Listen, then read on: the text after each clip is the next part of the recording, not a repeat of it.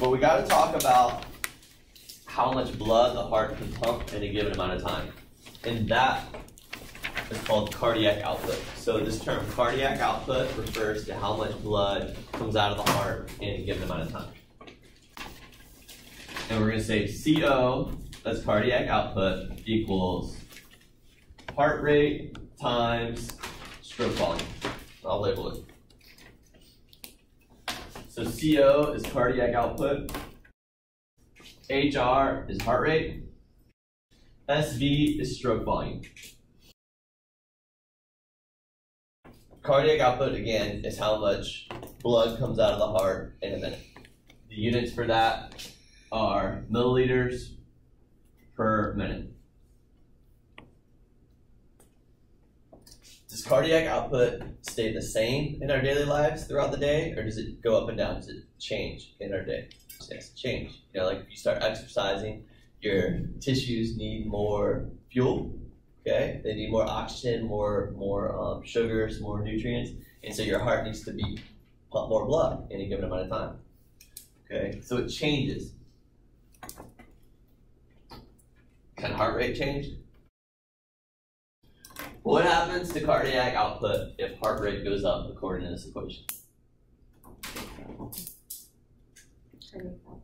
Yeah, it goes up, right? I mean, if this goes up, that's got to go up. I mean, you can just substitute it for really simple numbers. Imagine the heart rate's 1, stroke volume's 1, so 1 times 1 equals what? 1, right? If you change this 1 to a 2, what does that change to? 2. Okay, so if this goes up, that goes up.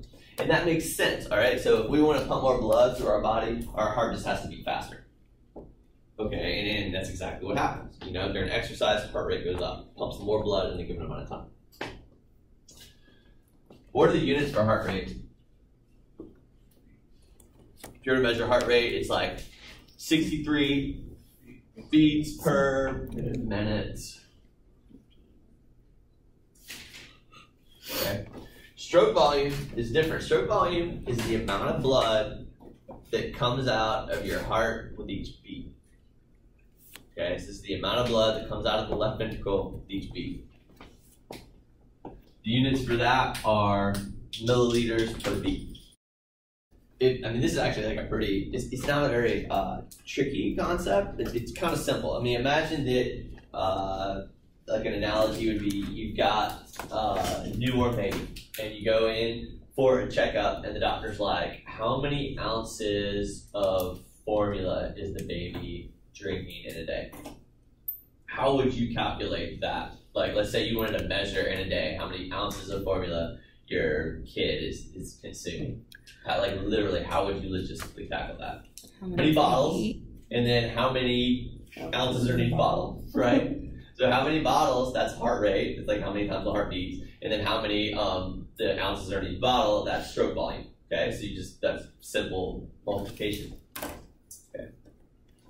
We know that we can change heart rate with sympathetic and parasympathetic activity. So we can modulate that with, up or down based on the needs of the body. Can we change stroke volume? That's how much blood gets pumped through each heart with each beat. Can we change that? We can change that. Okay, we can change how much blood is pumped with each beat. And the equation for stroke volume, is this. It's the amount of blood in the heart before it pumps. So blood before contract subtracted by the amount of blood after it contracts. I mean, first off, like when the heart beats, do you think all the blood in the ventricles are completely squeezed out? No, there's quite a bit of blood that's left in there, like 25% of the blood remains in the ventricles because they don't just let empty completely.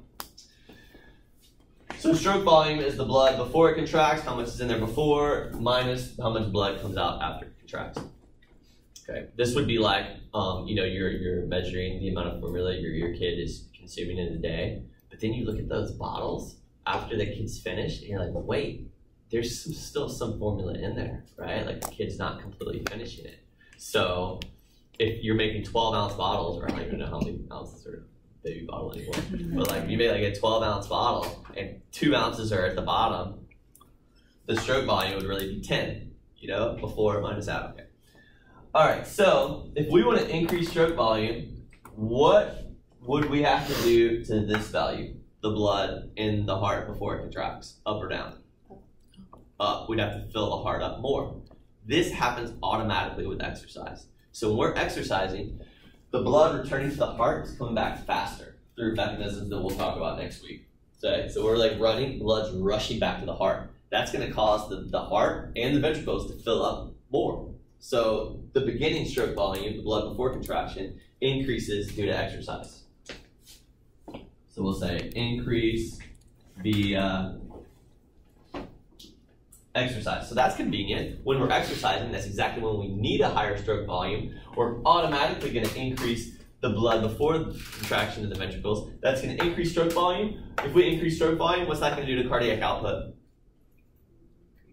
Increase it, right? Okay. Pretty simple. If we want to further increase stroke volume, what do we have to do to this value, blood after contraction? Lower it.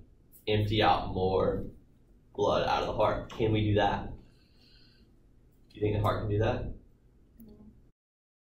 Yes. In fact, we can decrease this via contractility. Contractility is a term that describes how forcefully the heart is contracting. Sympathetic nervous system, it doesn't just tell the heart to beat faster, it tells the heart to beat stronger. And so if the heart's working harder with each beat, it's going to squeeze out more blood with each beat.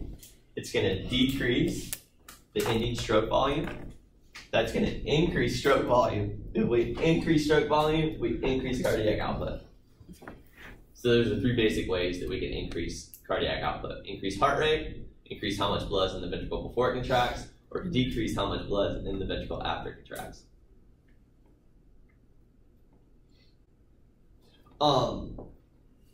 You ever hear about like athletes, really elite athletes that are in awesome shape, like Olympians?